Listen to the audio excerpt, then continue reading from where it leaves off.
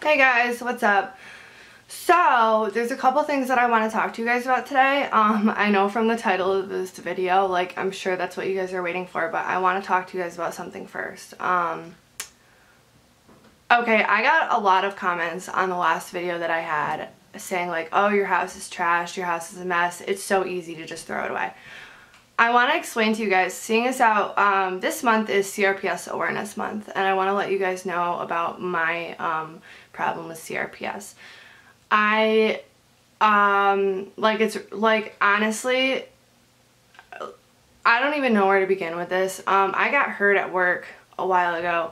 I slit the back of my foot open, right where the Achilles tendon is, and I automatically knew that something wasn't right. Like, I'd never broken a bone before or anything like that, like anything serious. Like, I've had not like a broken leg or arm, not like anything like that, but I automatically knew something was wrong. I ended up being diagnosed with CRPS of the right foot. Now, CRPS has no cure. It'll never go away. Like, my cat knows when I start to get stressed and like sad about it. She just came over. She's actually an emotional support animal. But like, so here's the thing. Within a year, my CRPS has spread from my right foot up my entire leg into my right arm. If you Google pictures of what CRPS looks like, it's like my foot swells up. It's like it's beet red. It's the most painful. Actually, it's the most painful chronic disease in medical history right now, which is why sometimes it's really hard for me to record.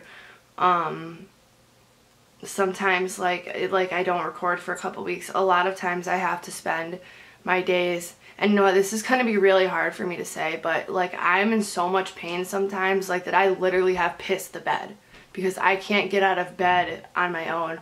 I had to move 5 minutes closer to my parents' house. Like, I used to live in about 30 minutes from my parents. I had to move, like, I live like 5 minutes now, because sometimes I need help getting dressed at 25 years old. Okay, like, this is my life. I wasn't able to help teach my son how to ride a bike.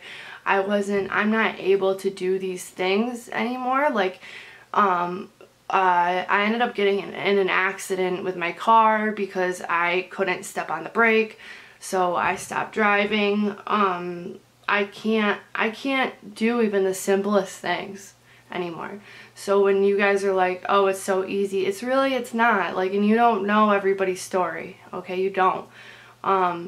If you look up what CRPS is, they call it the suicide disease, because a lot of the times people end up killing themselves, and I've actually had multiple suicide attempts from this because it's ruined my life. Like, my life will never be normal again. They just put in through my workers' comp insurance for a wheelchair. Like, you know what I mean? Like, there's a lot that you guys don't know about me, and there's like, I'm not just this like loser addict who doesn't work, who, like, that's not me. Like, there's a lot that you don't know, but November is CRPS Awareness Month, so I do suggest that, maybe you guys do a little bit of research on it, especially if you're that quick to say, like, to judge, you know what I mean? Like, and that's kind of what gets me into, like, the video that I want to talk about today, is, like, judging people and stuff like that, and how I feel about this person. But I did want to say first, get that out of the way, and I wanted to explain to you guys that, like, it's not my house being clean is the least concern I have. You know what my biggest concern is if the CRPS spreads to my organs and I die. That's my biggest concern. So please, like, I know people are still gonna be dicks. I know it. YouTube is like the biggest place for people to be mean and stuff like that. So I know it's gonna come still, but at least now you guys know. Like, at least now you know and you really understand. If I spend 90% of my day laying on my left side in my bed trying to sleep, like, if I even can. I just was on the phone with my doctor the other day The only option I have to even try and get rid of a little bit of the pain is a spinal stimulator, and I don't even qualify for that right now because I've been sick, and they don't, like, it's a complicated story, and the whole thing is kind of complicated. But anyways, you know what? I think I'm actually going to make this 2 separate videos. I'm going to make it 2 separate videos. So if anything I said about like the end, what I was going to say at the end of this video, it's just going to be in the following video. And I'm going to talk about this in this video. But yeah, if you guys look up what CRPS is, it is, the pain of CRPS is comparable to untrained childbirth, or like imagine if somebody just came up to you and like chainsawed your leg off. That's what it feels like. You can look it up on the McGill pain scale on Google, or like any other research. Right now there is no cure for it, and you have to be very careful. Like when I called my doctor yesterday, I know that they can't do the spinal stimulator yet, or the block shots, but I was crying, and I was like, listen, all I want is for this to stop spreading at this point. Like, you know, it ended up spreading to my arm, and I know that it did because I've had this in my foot for so long. I can't extend this arm all the way.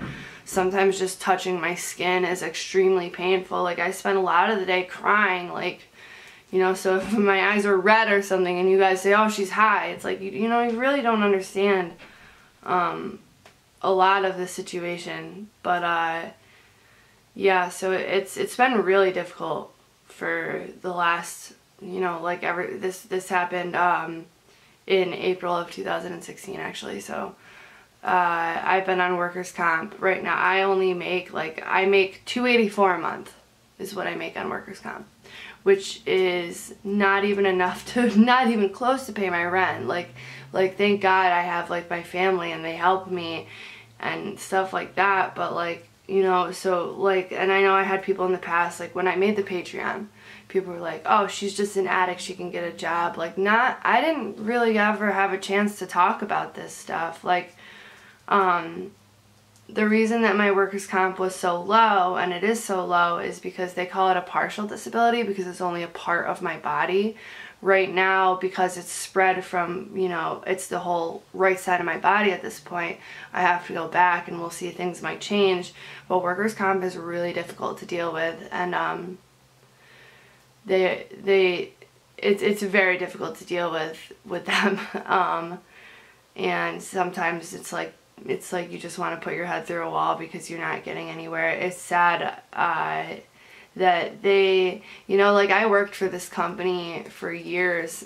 I worked for them for like a couple years, and then I left to go to school, and then I came back for a couple more years. And, you know, it's not like I expected much from them, but the night that I got hurt, the following day, like my boss called and she was like, oh, it was so funny. We replayed the camera like 5 times over and over again because it was hilarious. Like, and at the time, like, yeah, maybe it was funny, but like they didn't know how severe it was at the time. I didn't either. And because it didn't even require stitches. You know what I mean? Like, that's the crazy part, is like it can come from anything, any injury, like minor or big. It can come from anything. And yeah, so this has pretty much ruined my life.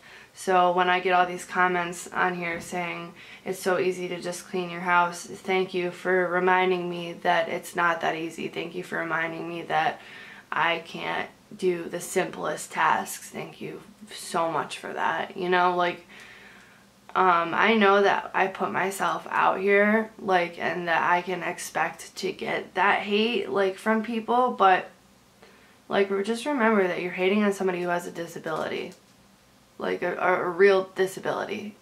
This is something that's completely out of my control, something that there's no medication for, nothing. Like, there's nothing that really can be done, and that's why so many people end up killing themselves, because it's living in pain every single day. It's like 100 times worse than fibromyalgia, osteoporosis, anything like that. And what happens, like what's happened with my foot is you lose your bone mass and your foot starts to turn in. My right foot, I'm not even gonna, like, honestly, it's really embarrassing for me. I feel like I don't really need to show you guys, but it's bent inwards, and I can't use it. Like, and it sucks. It sucks. I remember being over the summer at my mom's house, and my mom and my dad running down the road with my son, teaching him how to ride a bike, and like I couldn't even be a part of that. And dude, it sucks. Like, it sucks. So I really don't want to start crying. Like, I don't. But like this disease has ruined my life. Like, it's literally ruined my life. So please, like, you can still say whatever you want, but at least now you know. Like, now you know. Why, maybe, like, you know, and like I know people, like, I did the best I could to have my furniture, like, covered and stuff for this video, because, like, I do have hair dye, like, all over it and stuff like that. Like, I can't afford this stuff. Like, I can't afford, like, just to buy another couch and stuff like that. Like, I live on my own. I don't make shit, and, like, I can't do side jobs or work under the table because, like, I'm freaking disabled. Like, I can't even use 50% of my body. It sucks. Like, I'm lucky right now that I have good friends in my life who help me every day. They do. But I don't even really want to talk about it anymore, to be completely honest. But seeing as how people have been leaving a lot of hate, and it is CRPS Awareness Month. Hold on a second. Seeing as how it is CRPS Awareness Month, I figured I would just let you guys know about my struggle with it. You know, it sucks, and like on top of that and all that pain, I have Lyme disease, Epstein-Barr, hypothyroid, hypoglycemia. It's just it sucks. It makes life really hard to live. Really difficult, and it sucks. It's like, you know, if I want therapy, like, it's like, can I get out of bed to even go and get therapy? Like, I want to go to my doctor's to get fixed, but am I gonna make it up the stairs today? Am I gonna make it? Some days I'm okay, not okay, but some days I can fight through the pain. Like, if I take enough gabapentin, which is sad to say, but it's like, it's not a narcotic. If I take enough gabapentin and like ibuprofen and naproxen and shit like that, and if it's like early enough in the day where I haven't like started to like mess with my body yet, I might be able to like stand for, like, if I put all my weight on my opposite foot, then I might be able to stand for a little bit. Like, you know how I made the video before and I was like kind of crouched down standing, like, if I can probably hold like a standing position for like a minute or two, like maybe 3, before I start to like really not be able to.